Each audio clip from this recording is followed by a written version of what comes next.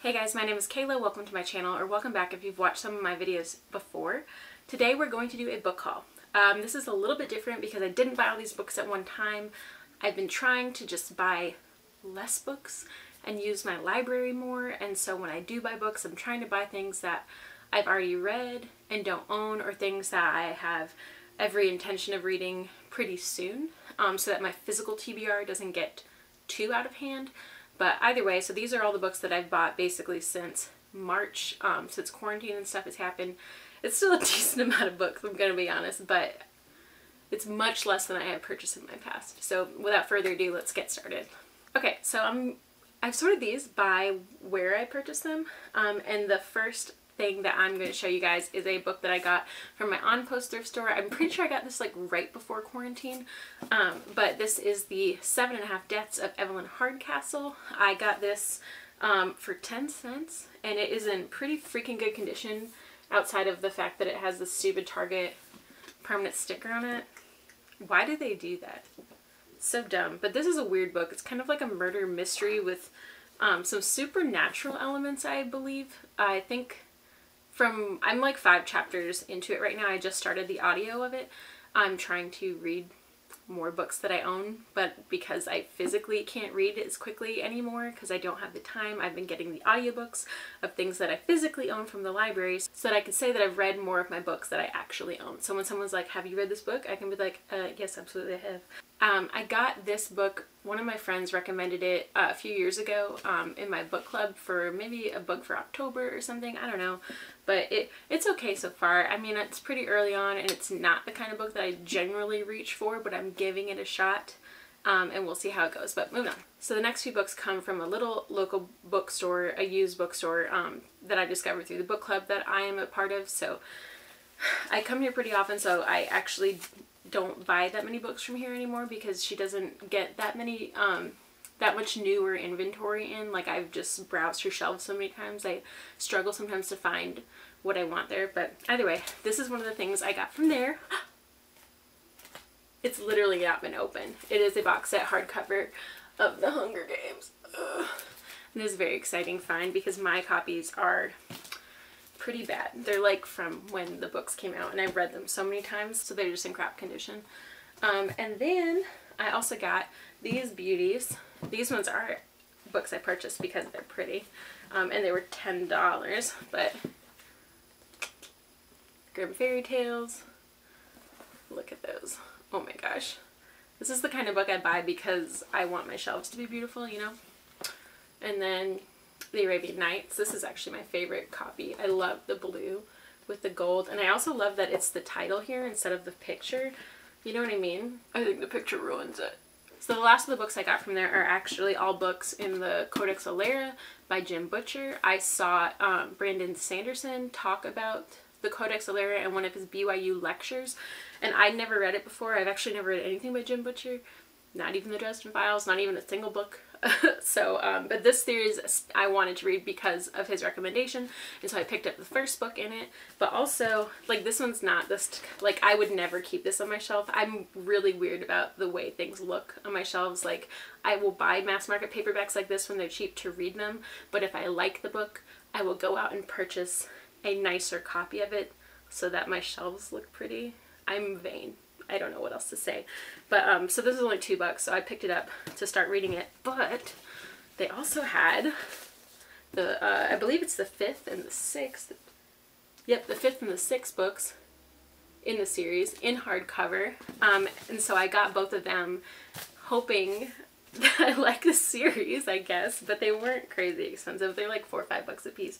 But one of the interesting things about this is, I don't know anything about the series, first of all, but I do know that Brandon Sanderson is notorious for using names from things that he likes in books as like little, I don't know, like an ode to it, or like maybe not an Easter egg, but things for people to discover when they're reading it. But Princeps is a character in Starsight, and this is Princeps Fury, so I thought that was interesting. Last used bookstore stuff, I got Red Seas Under Red Skies by Scott Lynch. This is the second book of the Gentleman Bastard series. I got this from one of the stores, and also this one, Saga Volume 2, which I'm reading right now, during quarantine because they had pickup and stuff. You could email them the list of books that you were looking for, and you could pay over the phone and pick it up, and they just bring it out to your car for you.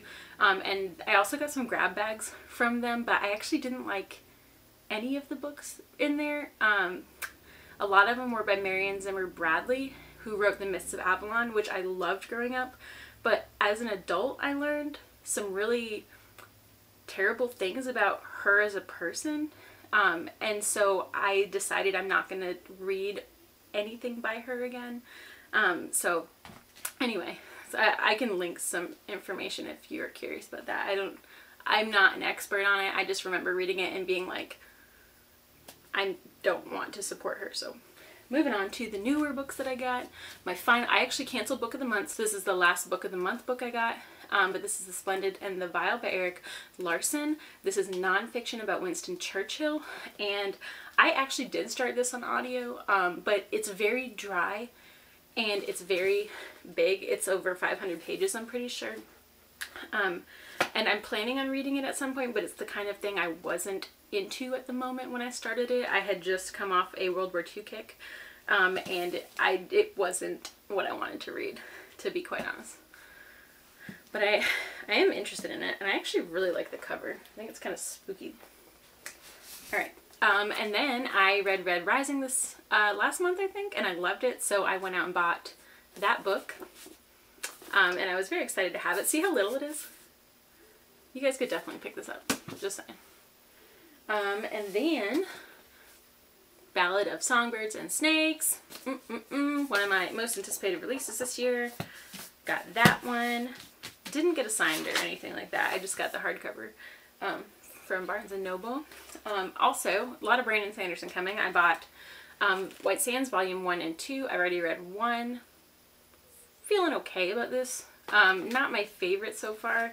Definitely my least favorite thing I've read by Brandon Sanderson, but still interesting. I just don't think that graphic novels... Saga I've really loved. The artwork, the story I really loved, and I don't know, maybe that one's just so good that everything else from here on out won't feel as good.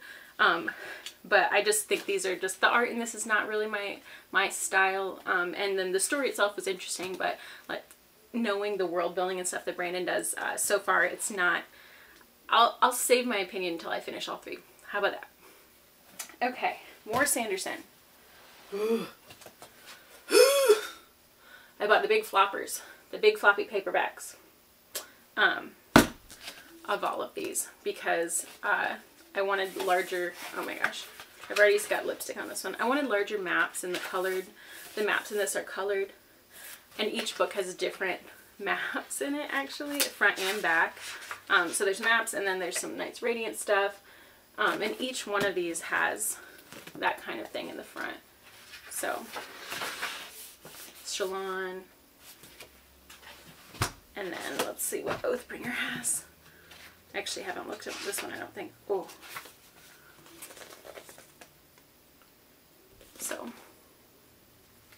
yeah, that's that. Then I got the box set of the Broken Earth trilogy by N.K. Jemisin. I've already read the first one, and I'm about a quarter of the way through the second one, and I highly recommend these. Like, granted, I haven't finished this yet, but the first book, the ending, the last 50%, honestly, blew my mind. So good. I'm definitely going to be talking more about this in my wrap-up later on this month.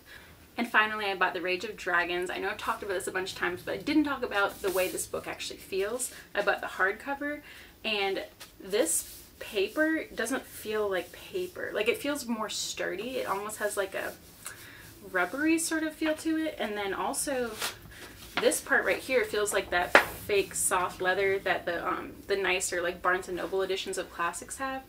And I like that it's kind of gray, and it just says Rage of Dragons real small right there, gold embossed. It's kind of an expensive hardcover, but it's super high quality, honestly. Like, when this came, I was really impressed with it. So if you're on the fence about which version to buy, I recommend the hardcover for sure.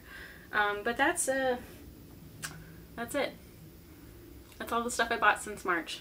And to be quite honest, pretty proud of myself, because I have read a lot of these books already. I am notorious for just buying books and buying books and buying books that I just don't end up reading, and then I declutter them without ever reading them. And so this is pretty good for me. So Yeah, I just wanted to make this quick video. I'm gonna be filming an unhaul, so I wanted to maybe film a haul, you know, juxtapositioning, I don't know. I just thought that would be kind of cool. And I saw Victoria from Musical Bookworm do an unhaul where she went to her local free little libraries, and I double checked to find some in my area, and there's lots of them, so I'm gonna make a video about that pretty soon, maybe even this weekend. So anyway, I'm gonna get out of here, you guys. Thank you so much for watching. Like, comment, and subscribe if you would be so kind. Stay tuned, and there'll be more to come.